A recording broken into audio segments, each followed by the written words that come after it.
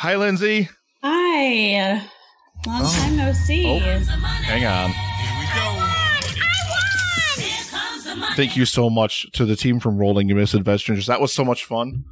$10 donation. Thank you guys so much. So you see, we didn't even need you. We already crushed the donation without you. So you need me. You'll always need me. That is so true. How are you? How are you? Gosh. I'm here. I'm okay. Don't turn on the stream. You're not. But I got all the images that you sent me. I've got over on the right hand side of the screen. Yeah, I saw and I closed out. But so Lindsay, for those of you, we've been talking about it all throughout the event and everything. But Lindsay joined us with her husband Perry to close out last year's live stream for the Cure. Now, when we first announced the event last year that we were coming back for round 2, Perry and Lindsay, first of all, they had me on their show, the pod stuff, all up in your pod stuff. I still remember that. And we talked to them about, what do I smell like? Burning marshmallows. I didn't leave the stove on, did I? Oh, Dan, it's not supposed to smell like that. Never mind. But yeah, so they had me on their show, and when it came time for live stream for the Cure, when it came time to start, I had, I asked them, and they were immediately like threw themselves at me. They're like, "We're being on it." Like I couldn't stop them. They're like, "No, we're doing it." And they, when the merchandise came out, you'll see the picture floating around in here of last year's live stream for the Cure shirts. As soon as merchandise went on sale, and she's wearing it right here. Because I didn't get my other one yet. Yeah, you're not going to get it until literally everyone else. It's I'm very upset about it. We won't talk about it. But yeah, so they were the first ones to order the shirts as soon as the merchandise went on sale. They were the first ones. They sent the picture. It was the first picture we posted of people wearing live stream for the Cure 2 merchandise. And then Perry got sick and was diagnosed and everything. And I don't want to get too much into any of that stuff. It's all up to Lindsay, whatever she's going to talk about and whatnot. Okay. But, when Perry got diagnosed and everything, I immediately was like, guys, here's your out. I know you guys are going to be just insane, everything that you guys are going to have going on. And I said, you guys don't have to do this if you can't do it, or if you're not feeling up to it or whatever. And they said, no, now we're coming on more than ever. Oh yeah. I already couldn't get rid of them. And then they were like doubled down. They're like, no, we have to do this. And so what we did at the end of last year's event was we closed down donations after we hit our goal for Cancer Research Institute, and we opened up everything for Perry and Lindsay. And people just somehow, after the full weekend of events, found more money to give to Perry and Lindsay, which was wonderful. We really appreciate everybody that did that. And they closed out the show for an hour and a half, and it was really, really wonderful. And after, an 8-month battle or so, give or take. It was exactly 8 months to the day. Exactly 8 months to the day. Perry's fight with cancer ended. And when I was putting this event together, number one, there was 2 things that were obvious that had to happen. Number one, we had to do it for Perry. Had to. He, last year on the event, just one thing he said to me that just stuck with me whenever he was on the segment with us was just that he was a huge fan of us for life. And, we couldn't do this unless we did it for him, unless we did it in his honor and in his name. And I was like, I gotta have Lindsay back on the show.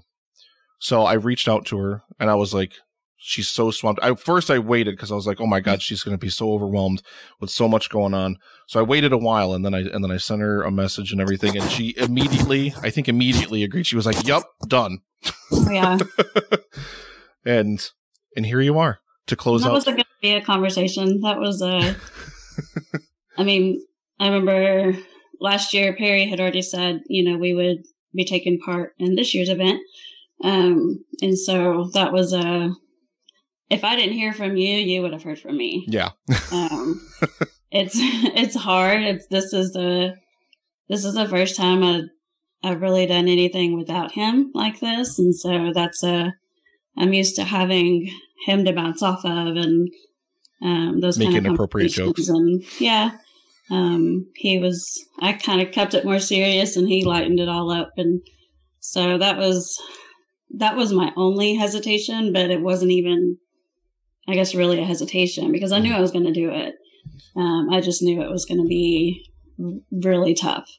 And I know that he would have wanted me to. And I know that if it was the other way around, he'd be right here, and except he would be crying, and I'm not yet. So, I mean, I knew, as talk started, and, I haven't really had anything to do with podcasting, at all. That was just our thing. And so that's been a tough one. But everybody, as far as the podcast community, has still been amazing to me. And that has like meant the world to me. I think I've had more podcast people be my support and kind of who I can count on more than family in some instances. So yeah. I think it's times like this that you kind of see who people really are, and that's hard. That's really hard. Perry was such a great guy and had touched so many lives. And I've seen that more than ever over the last few months. And so that has done my heart some good for sure. And so I've kind of been getting stuff together, and I want our kids to really know the type of person that he was and how people really responded to him and appreciated him. And, as much as I did not want to do a podcast with him, I'm so glad I did now, because that was a big thing. We talked about it when he brought it up. We weren't in a good place at all when we started talking about podcasting. And when he brought it up, that was my first thing. I was like, oh, I don't want to talk to you now. I sure don't want to sit down and have these conversations with you every week. But I gave in, and my gosh, thinking back now, I mean, I would have never known that this is, how it would have gone about and everything. So to know that I have a year's worth of conversations between him and I, like serious ones too. And his personality really came out in those episodes. And I think that's going to be just priceless for our kids one day. So I could not, thinking about podcasting, it's like such a big thing. I mean, it saved our marriage. So I think back to now, like, what if we didn't start podcasting, and what if we did go through with the divorce, and then, and then he gets diagnosed, and then how that would have affected him, our kids, and everything. But we were in the best place we had been in 10 years. So that was it's just so weird how it kind of all played out. And in the beginning, last year during the event was one of my favorite things, because you guys talked about the origin of Hello Life WTF last year. Yes. On the event. And he just is very coyly in that Perry way, was just like, you fell back in love with me. You just, yeah, so it's true. funny. I mean, he, and it was kind of one of those things that we realized, oh, well, this is why things aren't working out. We just never talked. If we did, it just wasn't productive or anything.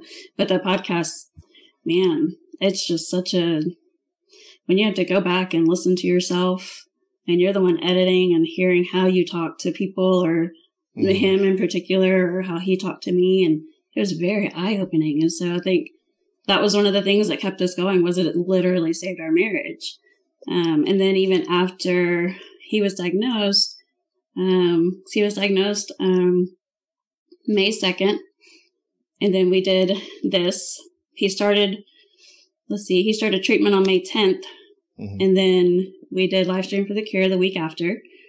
And he was doing, obviously, he was doing okay then. And then, he was pretty determined, and as everybody knew, he was going to, and he did. And I've never seen somebody fight something the way that he did. Mm-hmm. And I think one thing that we didn't, I think we recorded one episode after he was diagnosed. I can't remember. I seem to remember there was, it was a couple of weeks after Livestream for the Cure. I remember because you guys went live in the Facebook group. Yes. And you guys went live in the Facebook group, and that was after, I remember because his throat was particularly dry, because of the treatments and stuff. And so I remember that, he was really, really hoarse, but you guys talked for just a few minutes about kind of what was up. Like it was just an update. This is what's going on, etc. And then it was, hey, we recorded an episode of Hello Life WTF, and I still remember that. And I just remember like, that was when, like right there in the early part of his treatment where he was like really, really hoarse. Yeah. Here we go. What? Christiane, there's like 8 paragraphs of text there. Hang on, I gotta refresh that. Let's see. Christiane, let's see. $49 donation for the German country code for Miss Trudy Reichart net via Clarion YMCA. Thank you so much, Christiane, for that $49 donation. So much text that I've like to my alert window because of the way I had to design the stream overlay this year. It's like down in the corner, like Lindsay, because on up here I have you blown up. You're like 2/3 of the screen, and then me and Dan are just over here on the side over here.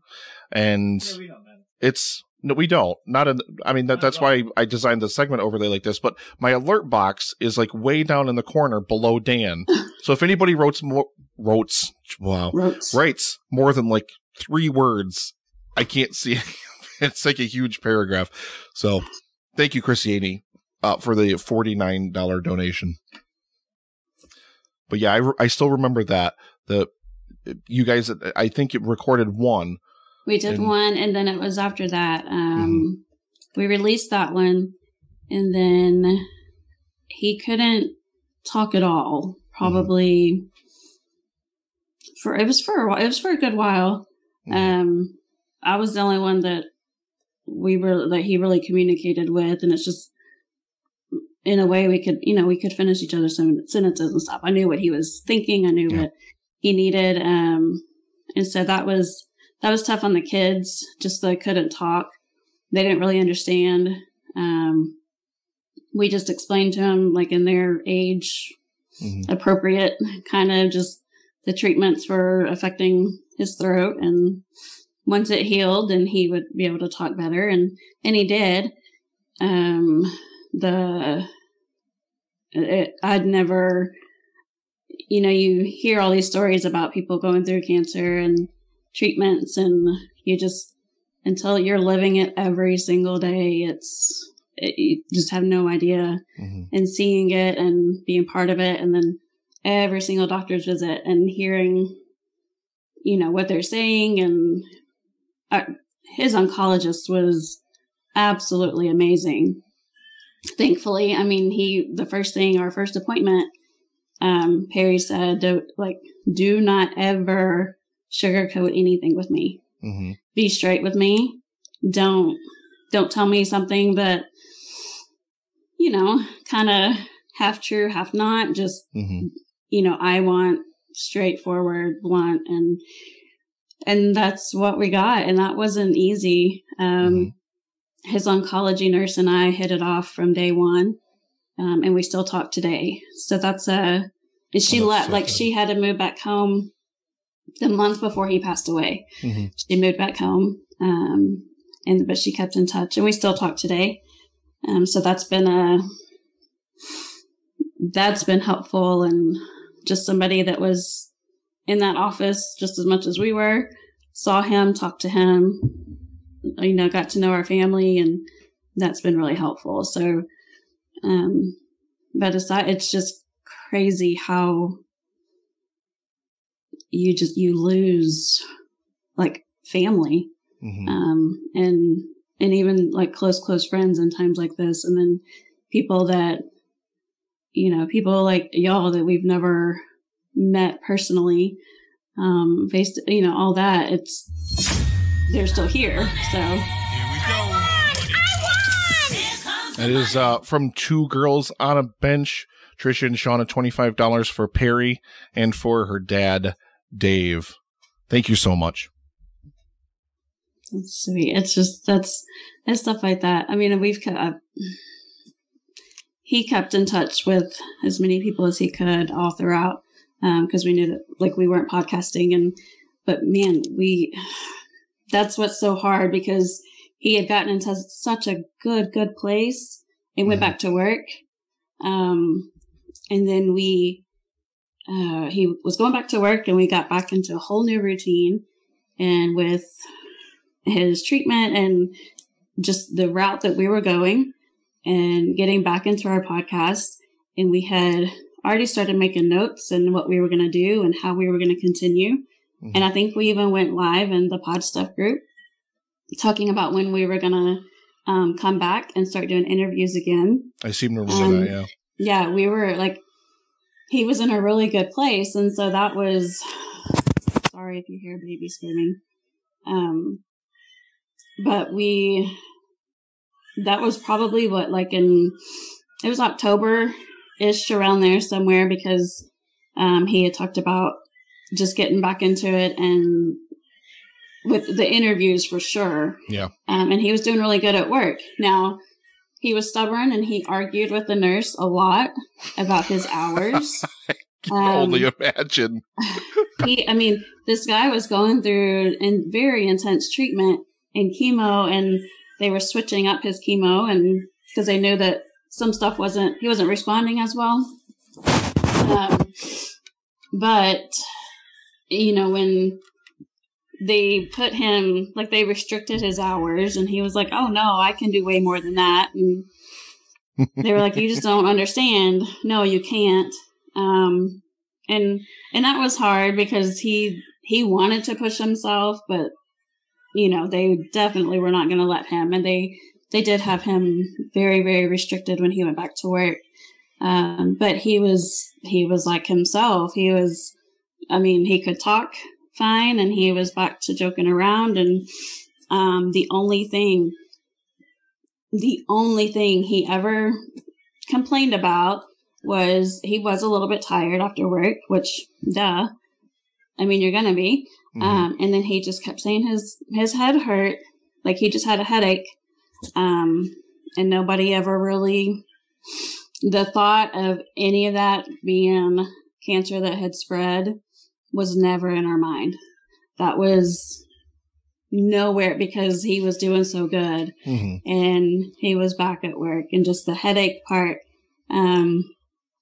we never ever thought that was anything serious until he ended up back in the hospital, and they did all the testing and MRI and found it everywhere. And even then, I know that you followed the posts pretty well. So, but even then, when they did the MRI and found that spot, his oncologist wasn't even convinced that it was anything like it, that it was a mass or anything that had spread. And he was sent home from the hospital, and they were thinking it was just like a blood clot from treatment. And we got home from the hospital, and his oncologist called like right after we got home. And that's when he said, I think we need you to come back. And we were like, well, for what? And there was one guy, and I want to go find him one day, because I remember exactly who he was. But there was one guy who had looked at because Perry's case was it was rare. Mm-hmm. It like they had said it from the beginning. It was the rarest case they had ever seen, and nothing added up. Mm-hmm. Like there was no family history. There was no, I mean, him having that cancer was very, very rare. Mm-hmm. And then everything that spiraled after, it was just like that whole 1%, you fall in that, we get that 1%, and that's where he fell every single time. So when that one guy came forward and he said, I want to test that on his, it was like on between the stem, the brain stem, and in the back is like, mm-hmm. like his head hurt, but it was more like almost behind the ear, but a little bit lower. Right. And nobody wanted to touch it mm-hmm. because it was such a very, very sensitive place. Nobody would touch it, except for this one guy. And he said, let me do it. Let me do a biopsy on it. Mm-hmm. And so we went back to the hospital, and that's when he did the biopsy. And and I asked the guy that day, I said, you've been doing this for a long time. And I know we have to wait for results of the biopsy, of course. But I said, in your opinion, today, as you did that biopsy and you looked at what you were looking at, would you say that that's a blood clot? Mm-hmm. And he said, absolutely not. So we kind of knew before the results came in. Here we go. It is his refusal to accept coins. Jared Taylor, Destruction in Human Form, who is the one that pushed us over $7,500, who literally has been raining money into this event. Over $1,000, that is probably him. I haven't tallied it up total, but Jared, you're amazing, my friend. That was another $62.79, I believe, to round this off at $8,200. Thank you so much. Thank you. 110%. That's crazy. That's so awesome, though. It's amazing. I mean, literally, to talk just for a moment about, like the podcast and community and everything. And that was, I think it's one of these communities, and as I've been part of it, and as I've grown it, and as I've lived in it for years now, it's like we take care of our own kind of thing, Mm-hmm. like, and we talked about this before we did this year's live stream for the Cure a lot, but last year, as you know, of course, because you were on the event, we crushed it. We hit 5,500 or so, and then we raised even more money for you and Perry after the fact. But one of the things that killed us the most, and one of the things that perplexed me the most as an event planner, was no random donations. $0.00 came from people that you couldn't trace back to a guest on the show or something else. So it was, okay, we got to try this year to crack the code. We're going to figure it out. We're going to get random donos, just random people to donate. And we have $0.00 from random people again this year. And that we take care of our own. Like I said, that's why when we got the diagnosis, what does this mean? The room is full. There's only 3 people in here. How is it full? It says somebody's connecting. What the hell? Hang on, I'm refreshing everything. I hope that doesn't break her. Hopefully we'll still see her when we come back. Uh-oh. Oh, there's Dan. There's guest. Who's guest?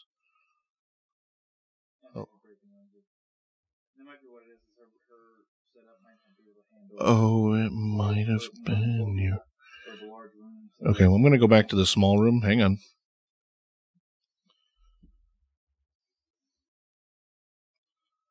After these messages, folks, we'll be right back. Yeah, see, that must be what it is. That's got to be what it is. That was the weirdest thing, and I don't know who or what this is, but beat it. Yeah, we just tried to switch it because it said somebody was loading in, and then I'm like, okay, let me switch to the larger room because we got the Pro up here thing this year, and it accommodates up to 12 people. But as soon as I switched to that room size, your microphone and camera was like, nope. What happened? Oh, yes, I can lock the room. I forgot about locking the room. Stay out, people. It's ours. Just needed not to enter. Yeah, that's right. This is the green room, so anybody can come and go from the green room. I'm the last one, right? So you're it. You are. We couldn't. Who's going to follow you? Really? Beat this, everybody. No, you can't. You know you can't.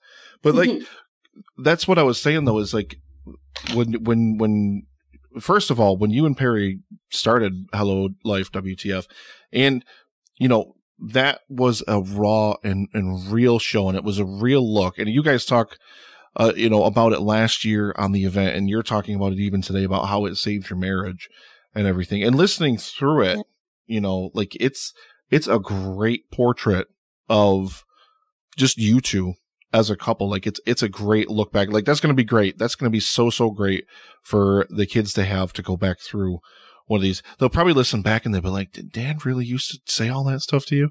Because every episode of the Hello Life WTF I ever listened to was Perry talking about groping you or something. Because that was Perry. So, yeah. It could be sweet, but yeah.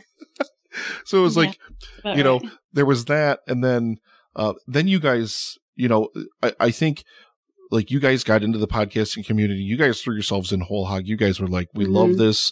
We love the people we're meeting. We love being a part of this community. And I don't know if it was that necessarily that bore the pod stuff or whatever the case may be, but it was, I think if I remember correctly, it was just, you guys wanted to give back even then. And that was before anything had happened because you guys loved the community so much. It was one of those things that when we started, we saw how kind of tough it was to get your name out there. And it was more of a, what can we do to help people get their name out there? We didn't really want anything in it for us. But we had gotten to know quite a few people and we knew that we had people that we could talk to and kind of help out and then maybe go from there. And we, man, just in that one little season that we did with those episodes and people that we talked to and met some pretty amazing friendships were formed just in that time. And I think, you know, you always hear everything happens for a reason. That is absolutely the truth because it was, you know, Perry got so much support from so many people that he had really grown to just absolutely love as friends and really just people that we considered our own family that we never even met. But it was just kind of one of those things. We got into that community and I mean, it was just, we've never been part of something like that. And that's been great even today. I mean, I'm here today still, so. Which we and adore. He's not, so it's been great.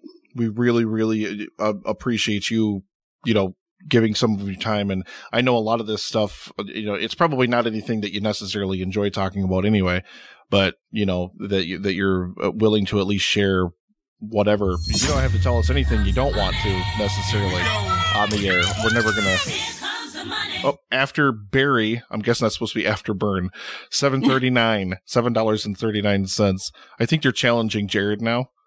And sometimes Geek makes a great point over in the chat. They say, we were just giving back for all the friendships you guys made with connecting us through your shows and groups. And that's also true because when you talk about the networking aspect of this whole thing is all about meeting people and then meeting people through people. I'm a huge fan, for example, of yesterday evening, we had Sean Ennis, Stories of Your and Yours, on the show, who Dan, you know, found in the podcasting community and who I just adore him. And he is such a good, just amazing podcaster. And that's one of those things that the pod stuff gave to people, and even the Hello Life group, because the Hello Life group, I think, was always more active than the pod stuff group, even though the pod stuff group was about, you know, connecting with and reaching out to other shows. But like I said, we take care of our own. And that's why, like this year, like that money right there, $8,207.39. Thank you, Leo. All that has been raised by podcasters or people who are directly associated therewith. I mean, a few, like, I know I have friends and stuff that don't necessarily podcast, like close friends, but like when you talked earlier about like family and you like, you kind of find out who people are. And I remember being upset after last year's live stream for The Cure, and I kind of went through like a purge of my personal life, like of people who just didn't.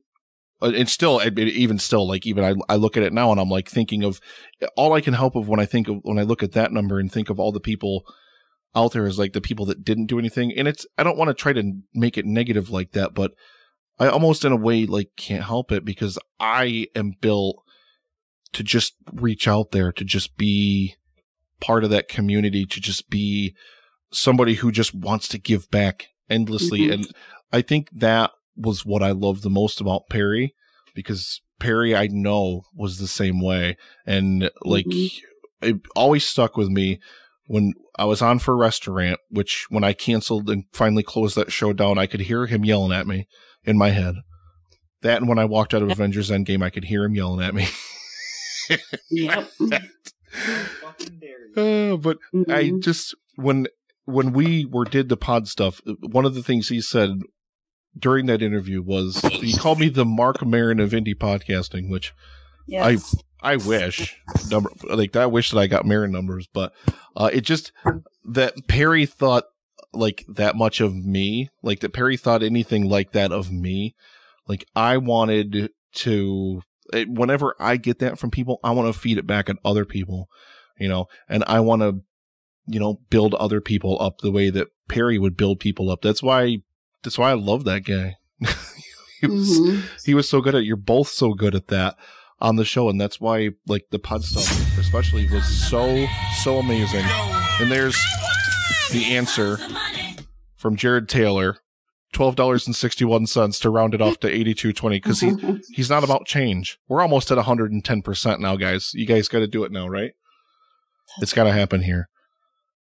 But yeah, that was that. And whenever something like what happens to Perry happened, you know, whenever you lose people like that are around you that are people that just give back so much. I feel like even like more determined that there's just people, you have to give back more. Like I feel like even more incentivized to just give back to people. And it's just, like I said, that's what I loved the most about him was that he was so selfless when he gave, and that was just amazing. Yeah, people have asked me about the podcast and what my plans are, or what I'm going to do moving forward, and it's not funny, but it's funny because we did have an episode of Hello Life where we joked around about if something happened to one of us. Of course, this was like way before, and I remember getting so mad at him, but laughing, because he was saying, you know, whenever he died or whatever, that I could keep going and call it Hello Death, WTF or something. And I was like, there's no way. But that was like it was such a big joke for us when we would talk about what if something happened to one of us, and what would happen with the podcast. And, that, you know, unfortunately, Hello Live, that's going to be done with. There's no way I could do that one without him. I couldn't imagine. There's no way. I think the last released thing of him and I was from, I think Matt. Yep. Released an interview that we did with him. I haven't listened to it. He sent some of that over to us. Friday afternoon we played, he cut some of that together into a little pre-recorded piece that we played on the air, which was really, really nice. It was really, really nice. I'm really grateful that he sent it over. Plus all the, like a bunch of Spotify links and stuff like that we spammed all through the chat. For different music. I haven't listened to that interview. I remember us doing it. I remember, you know, Perry I think he was kind of struggling talking. You could hear it in his voice then. But I haven't listened to it. I know that he released it, and he asked me beforehand because that was actually going to be something that we released through Hello Life. And we just obviously never got there. And he kind of reached out and was like, I don't mind releasing it. I'll edit. I mean, he did everything with it. We never touched it again. That was all him. So I will go back and listen to that eventually. But I wouldn't sit here and say that I'm just 100% done with podcasting because I don't really see that. I've have some ideas going around in my head of what I would do or what I would kind of like to do maybe moving forward. But I'm not there yet. That's gonna take some time. Cause that was just such a me and him thing. And, but I do feel like it's something he would want me to continue, and he would want me to move forward. And, one of the big things for me now is keeping him around, really, getting his story out there. And cause it's such a rare, scary one. I mean, I would have never thought I'd be a widow in my 30s, with young kids. And I hate that word, but it's true. It is who I am. And, and I think it's important for, other people to know that if they're going through it too, that they're not alone. I mean, I can relate and I get it. And so I think it's something just kind of going around in my brain to move forward. And those are two hard words, is moving forward.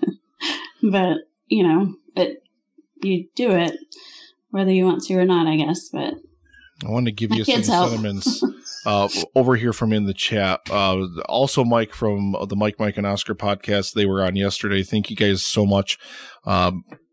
Talking top films of 2019, which I didn't have much to say during.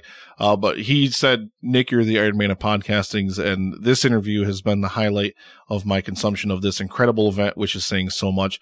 Great job, everybody. And Lindsay, you're heroic and inspiring to us all. Thank you for sharing your story here.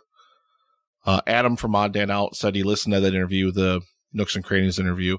And 5 minutes later, that was when he went on Facebook and saw that Perry had passed. And then we have a lot of people just seconding also Mike and being like, absolutely. Jared Taylor, again, literally we call him our most loyal soldier. But we absolutely adore Jared. Lindsay, I wish you nothing but the best going forward. And here's to brighter days ahead. You guys, please, whatever you guys want to say, please drop it over there in the chat. I know I appreciate it. I mean, it doesn't have to be, don't make it about me. Make it about Lindsay. I hate making things about me. And Perry, it was really funny too, because Perry yelled at me about that last year on the event. Because I hate taking credit for things, and I hate spotlights shining on me. All I want to do is give back. I don't want, somebody to be like, hey, Nick, tell us all about this thing. And I'm like, I shrink away from that. And Perry was yelling at me last year during the event. He's like, he called us dummies. Me and Justin, he's like, you two dummies. He loved the spotlight, though. Yeah. He was okay with taking the spotlight.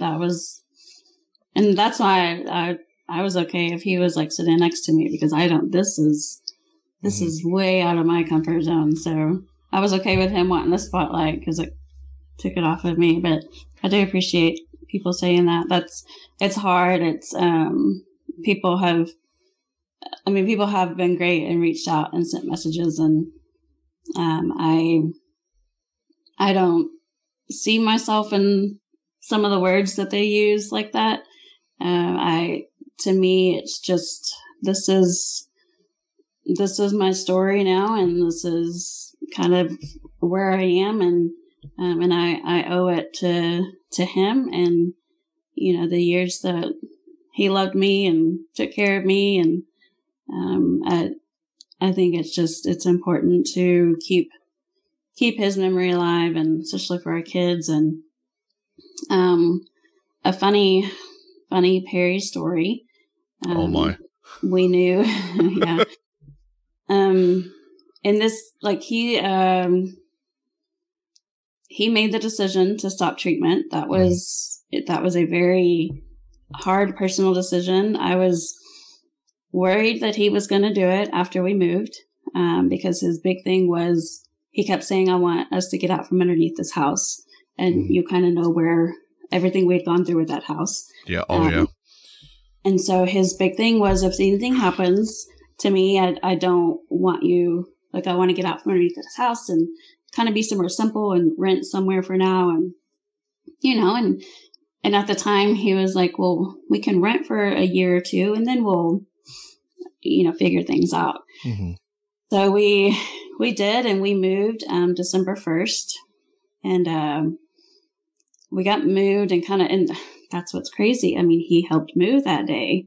It was December 1st. He helped move. Let's see, he had treatment like that week and stuff. We went back to the old house and kept moving things to where I am now. And we kind of got a little bit settled in. And then it was December 19th. We were getting ready to take him to treatment. And that was the first time, that he couldn't get ready by himself. Mm-hmm. And I was helping him, and I helped him get ready, and I helped him get dressed and everything. And I kind of knew that day, that was probably going to be it. Mm-hmm. He had always told me from day one, if I ever get to a place where I can't do things for myself, I don't want to do it. So that day when I knew I had to help him, I didn't say anything. I knew that he was kind of processing some things himself. Mm-hmm. And so I kind of went in the kitchen, was getting ready, and he walked in there and sat down at the table, and he said, I'm done. And that was, I kind of looked at him, and he said, I don't want to do it anymore. And I said, okay. Mm-hmm. I called the cancer center, canceled all his appointments. I knew that there wasn't going to be any conversation about it, any talking back and forth about it, I knew that when he made that decision, that was going to be it. That was his decision that he had to make. And that was a very tough one because a lot of people, don't agree with it.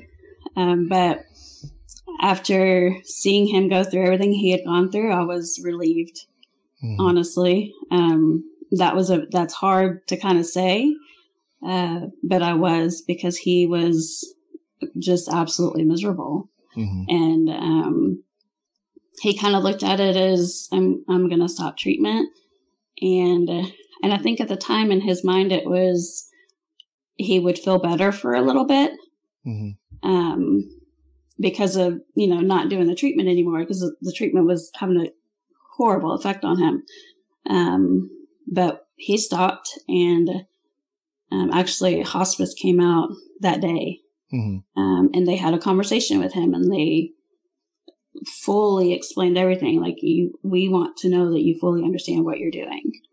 And he said yes. And they had a lot of conversations with him that day because they knew he was in his right mind. And I actually recorded that conversation, because, like, for our kids later, if they want to know kind of the story and where he kind of came to that decision, I want them to be able to hear it from him. Mm-hmm. So I did record that conversation that he had with hospice, and he was very straightforward, very honest.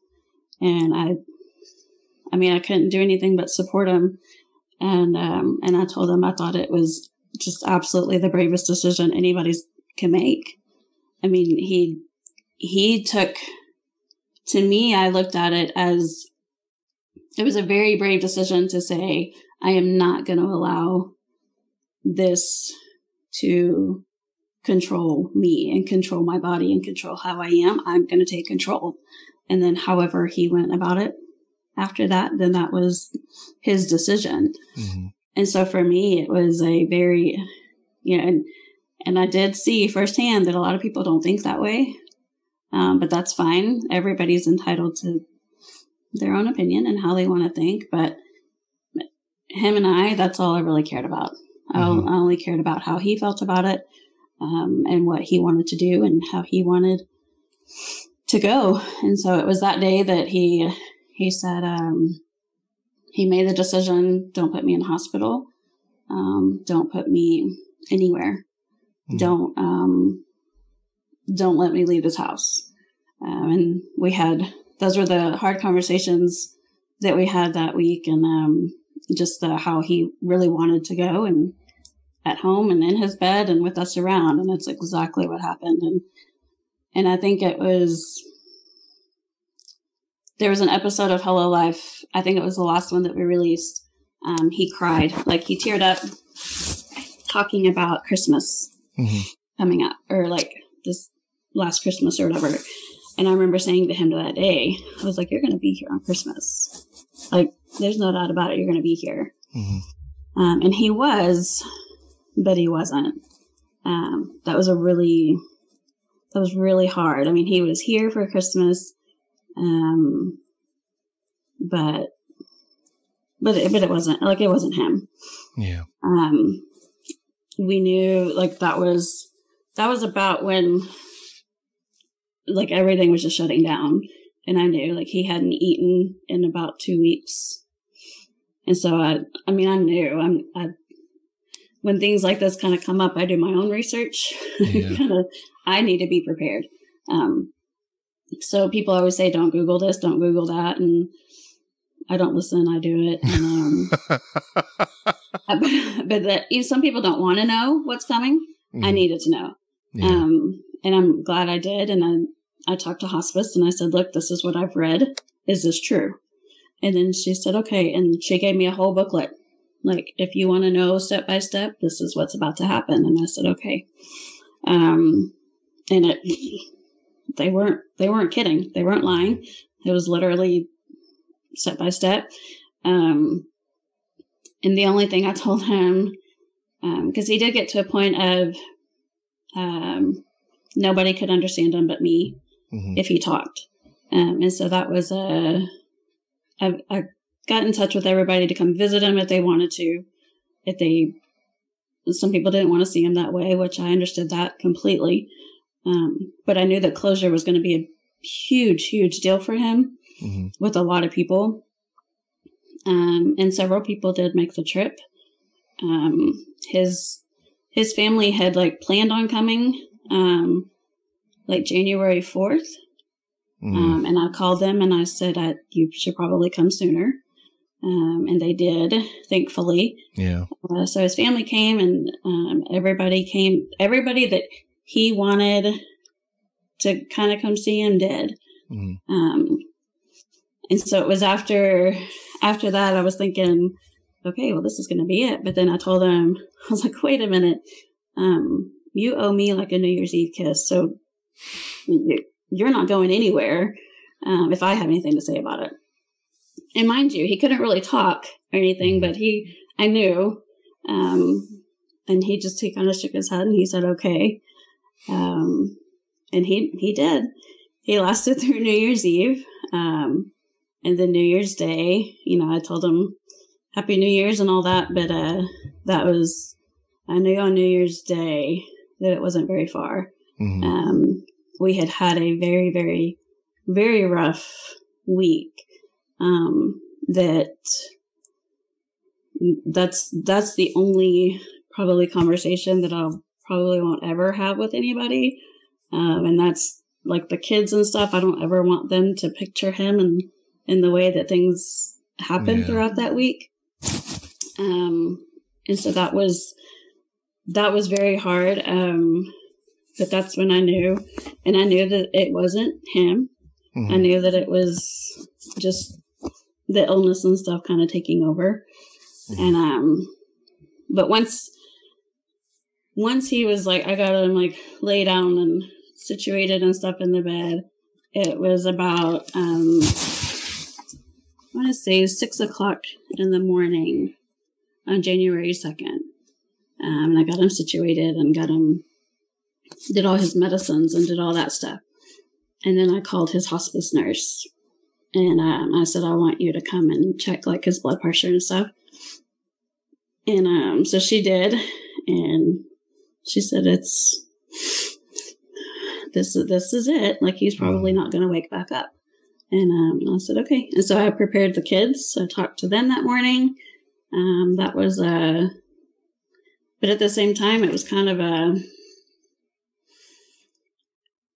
you don't want to do it, but you're there, you're in it, and you don't ever know how you're going to handle that situation until it's right there in front of you. And once she said it wasn't going to be long, I made sure, and because I know people had already told me, I don't want you to be by yourself when he goes. And so I'd called, actually, like, one of my best friends since middle school. She showed up like right away, and she's a teacher. Like, she left and came, and my sister came, and like my niece McKenna was here and stuff. But they let me just kind of lay there with them and talk to him. And it was one of those things people always say, that like when you're in that process, you don't let go until the one person gives you permission to. Yeah. And I've never really believed that.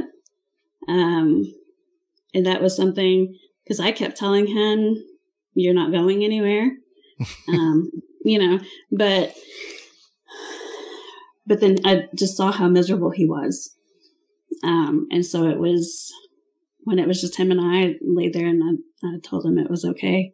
And he passed away not long after. And so it's kind of, when he did, it was that shock, that initial shock, obviously, but knowing that he went the way that he wanted to, knowing that every single thing, like how he lined it out, that's what happened. He was on hospice, so there was no big scene with like ambulances and fire trucks. We didn't have to call 911. We didn't have to scare the kids with all of that, and that was a huge, huge thing for him. And then once the kids came in there, and we all laid in the bed with him and loved on him, and the kids hugged on him, and that was really hard, but I think so needed. Yeah. That was really hard for me to see, but I know that they needed that. And we didn't ever shield them from any of this. So they knew what was coming.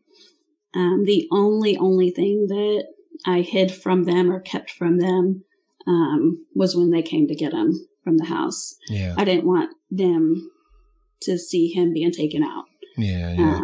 That was the only thing that I kept the kids from, but everything else they were full in, 100% part of. If I would ask them if they wanted to help give medicine,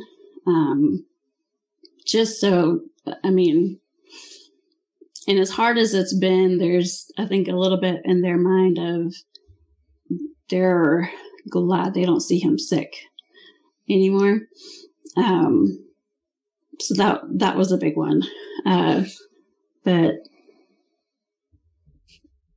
really, since then, they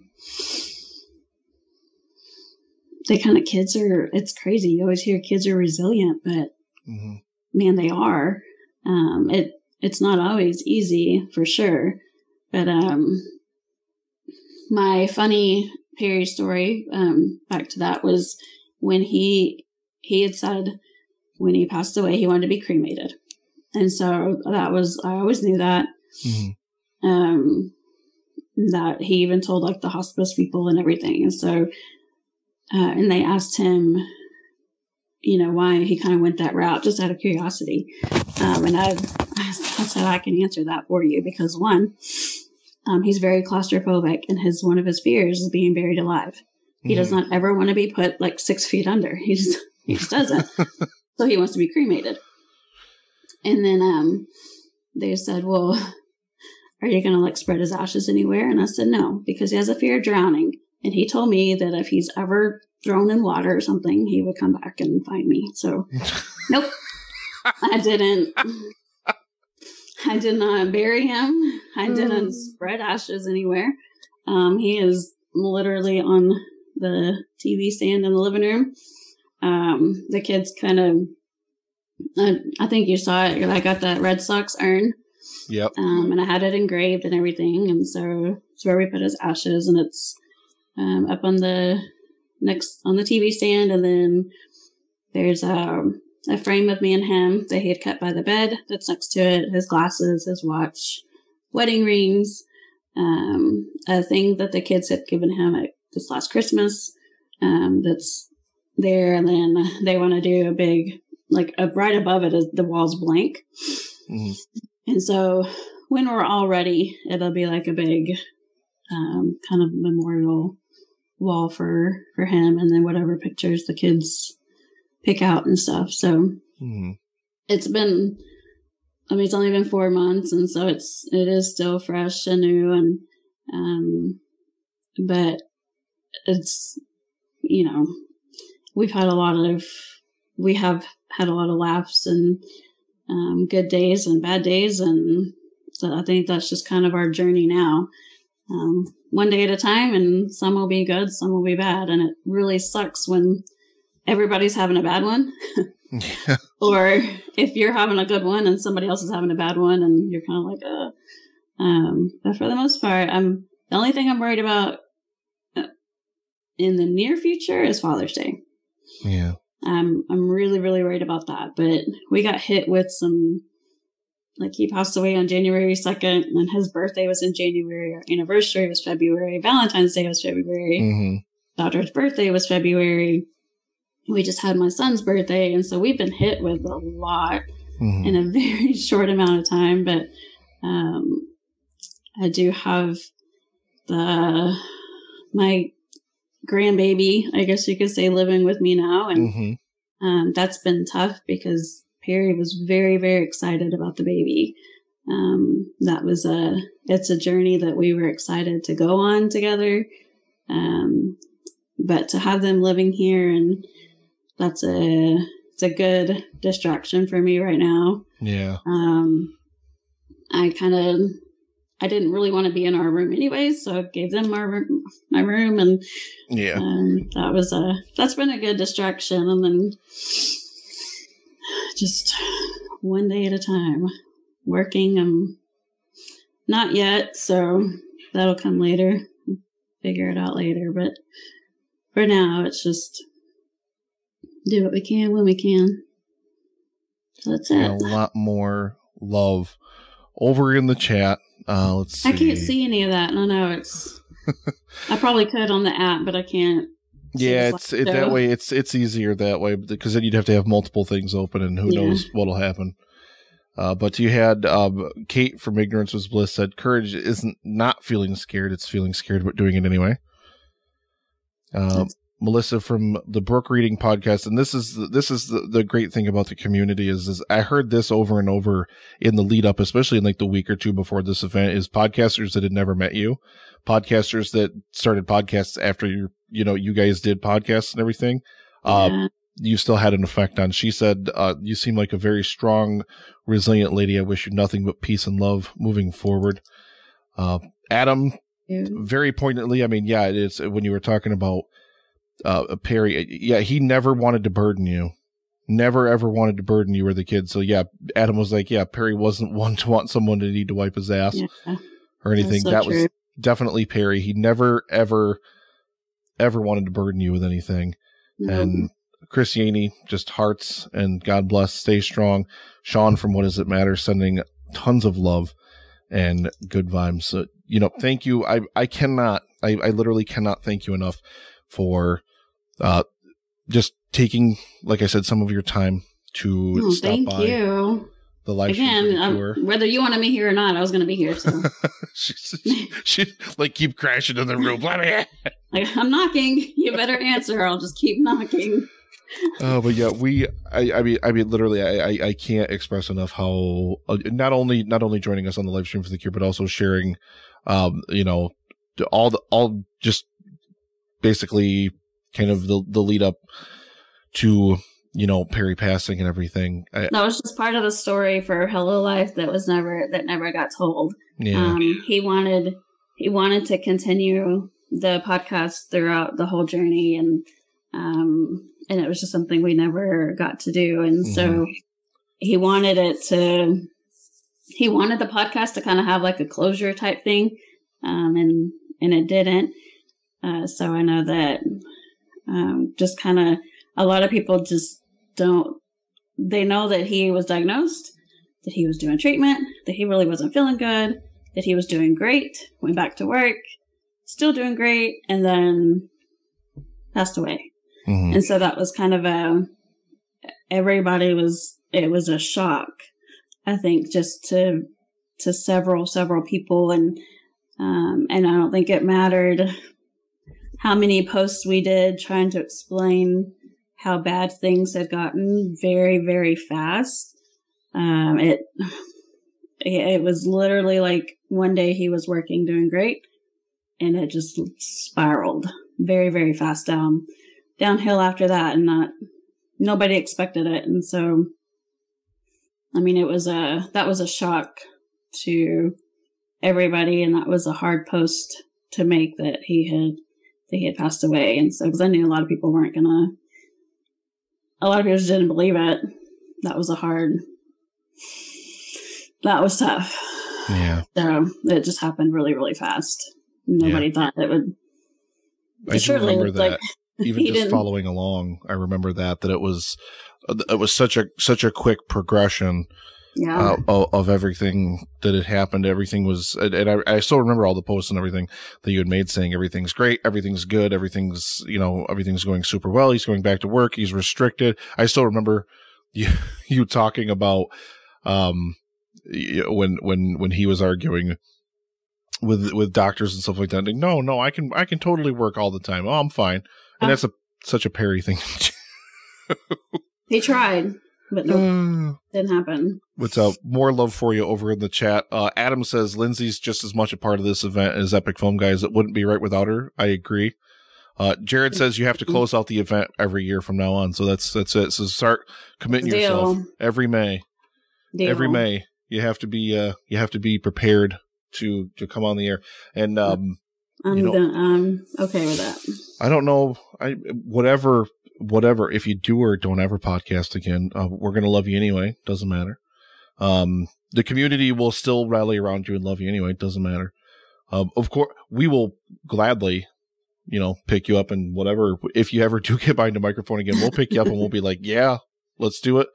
Thinking about it. Just don't start a movie podcast because they suck. Everybody hates them. That would be a Perry thing. That I can't do that. If nothing else shows how much I love the guy, was going to see Endgame by myself. I know. I saw that you said that.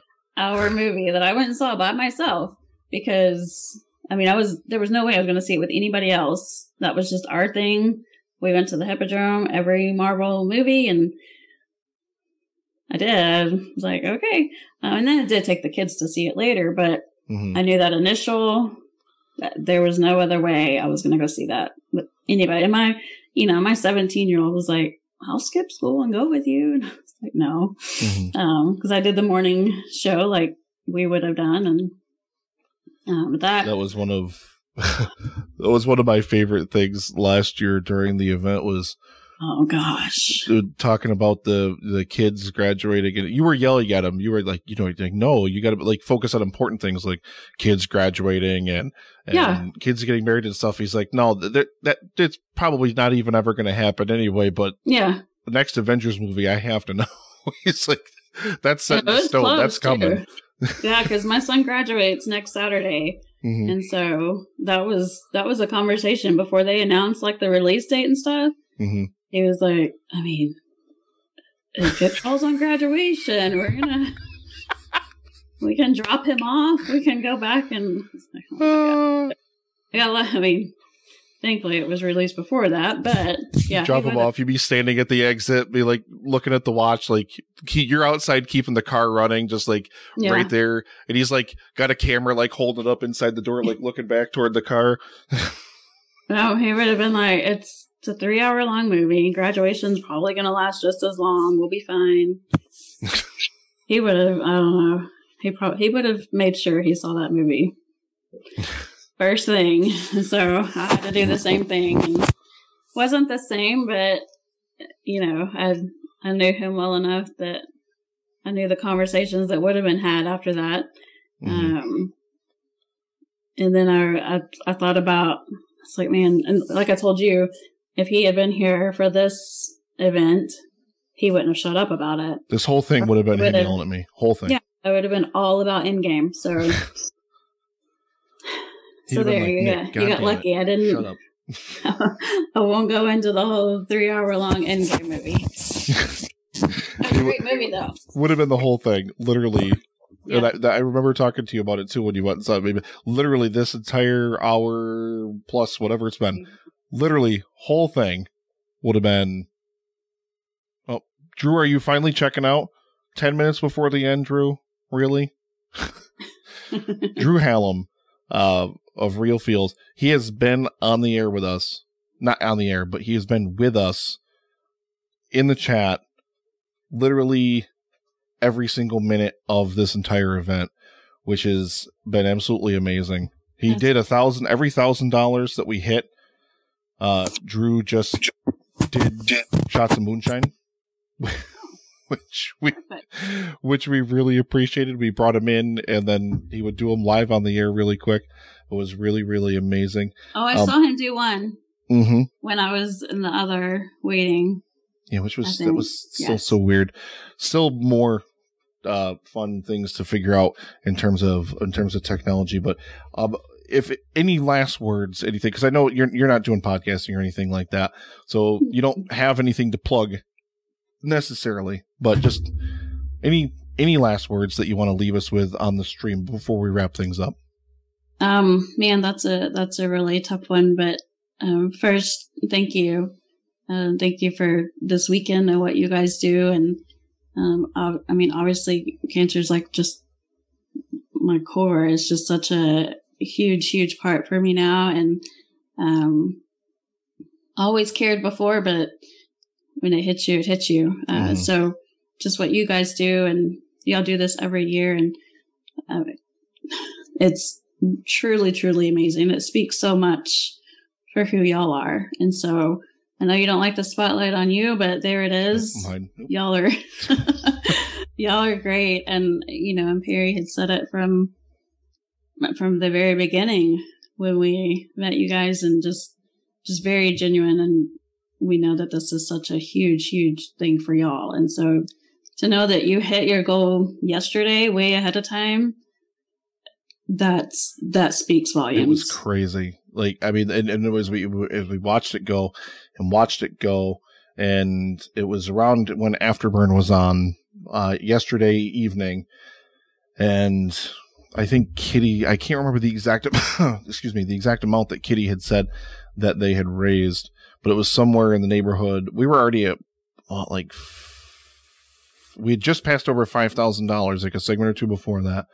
We had passed last year's goal, and then she said, oh yeah, we raised like $850 or whatever amongst their whole friends and family and all their fans, and reached out to everybody and, donated it all in a lump sum. And I think that was the final catalyst that really pushed us like even further. I think from the moment that money hit on, we were less than $1,000 to go. And I think it just kind of became a fever from there. Like, we got to go, we got to get it, we got to donate, we got to get there. But y'all did it. I mean, went above. So I had to eat this stupid thing, this chip. I'm really, really, really excited to kind of see where next year takes y'all. And definitely I'll 100% there, be a part of it, and I'll be on a whole different journey by then. And that's news to come. But I have plans and I have things in the works, and I'm excited. It's conversations that Perry and I had, promises that I made to him, and those are hard promises to keep, but he deserves it, and could not be more thankful that this was done for him and in his honor. And I have no doubt that he's proud of you guys, and so that's huge. We are proud. That's my goal now, is just moving forward and make him proud. So I know this is a big one for him. Well, we are proud of you. Thank you so much for joining us for the last, I don't know, hour and a half, however long it's been, telling us your story and sharing all the wonderful stuff about Perry. We are going to say goodbye to Lindsay, and she'll be back next year. Adam said it's got to happen now. Oh, we got another donation coming in on the system. Interrupted Tales, another $15 donation. Sending love, and there was a whole bunch of asterisks. I don't know what those meant. It's so weird the way. Oh, we got even more. Adam from Odd Dad Out. $1.99. I think he's trying to goad Jared Taylor into making more donations. So we really, really, really appreciate you coming on the stream and everything this year. Thank you so much, Lindsay. And ladies and gentlemen, Livestream for the Cure 3, the third annual Livestream for the Cure, wrapping up. Again, a huge shout out to all of our amazing podcast partners. Hashtag Moonshine for Drew. Hashtag Real Feels Sweatshop. Paul Chomo ate a scorpion and a tarantula. Did he really? He did. And God. He wanted to wait in the segment and like let donations come in and stuff.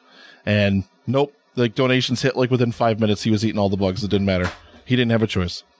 So. Oh my gosh, I gotta talk to him. That's crazy. It was absolutely wonderful. So all of our amazing podcast partners, everybody that helped us raise money for the goal, thank you all so much. Thank you all, everybody out there that shared their amazing stories and everything with us throughout the entire event. I honestly, I'll be 100% honest, I had the notion that we wouldn't quite hit it. I didn't know if we were going to make it this year coming into the event. And there's somebody else throwing money in there. Gerald from 2 Peas on a Pod, $40 donation. Thank you very much, Gerald Morris. Take care of that baby. Don't give it a beard, though. I did have one thing before I forget, but remind me. You're not going to get to talk now because everybody's doing it. Go ahead. Who was that one? Who was that from? That was Julio from the Contrarians podcast, $10.99. Well, actually, you know what? I need to refresh another thing, too. Uh-oh. I hear the cat. He's mad. He's been mad since this morning.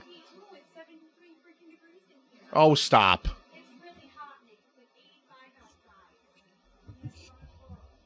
Oh, he's fine. He's just fat. He can't help it. But yeah, ladies and gentlemen, just again, 83. Somebody, come on, get us to 8,300 before we go off the air. Come on, what's get it in at? There. Well, here's my one thing for any any podcasters listening. Oh, right. Here we go. Kate, Ignorance Was Bliss, $5 donation. Thank you, Kate. Now it's quiet until I start talking again. Okay. For any podcasters listening, or if y'all can get the word out, for anybody that Perry and I recorded with, if you have those recordings or any maybe screenshots or pictures that you took of us recording together, would you please get those to me? Somehow, some way we can figure that out. But that's really something that I kind of want. Because I know that we recorded with so many people, and I know people kind of took pictures that maybe I don't even know about, and those are worth a lot right now. Drew Hallam, Real Feels Podcast, $7.02. There it is, $8,300. We're just over 110% of our goal. Thank you all so much for all the amazing donations and everything. And yes, please, awesome. If you have any recordings, any photos, anything like that from any of your appearances on the pod stuff or whatever the case may be, or just sitting down with Perry and Lindsay, please find her and whatever, send them to us. We'll send them to her. Doesn't matter. We'll make sure that we can connect to you. Those are priceless for me right now. So that's I'm just trying to get it from anywhere I can. Well, we love you. So thank you. Thank you so much for being here, for being part of Livestream for the Cure. Huge shout out to this guy across the table from me, executive producer Dan Brennick, who, I mean, he's raising his hands. Look at, he gave me this look. He's giving me this. Thank you so much. Shirt. Oh, the Deadpool shirt? Yeah. He has it. This is a Loot Crate shirt. Yep. I was going to say, it's Loot Crate. He busted his ass literally the whole weekend helping all the guests and everything get ready before their segments. It was, invaluable because I would not have been able to do it. There's still so much I didn't even get a chance to get done before the end of the event. But that is it. We are going to roll out, ladies and gentlemen, on the 3rd annual Livestream for the Cure. Thank you so much, everybody out there, for watching, for listening, for all of your amazing support. I promise I will not play that Kazoo Kid video anymore ever again in perpetuity throughout the universe. No more Kazoo Kid.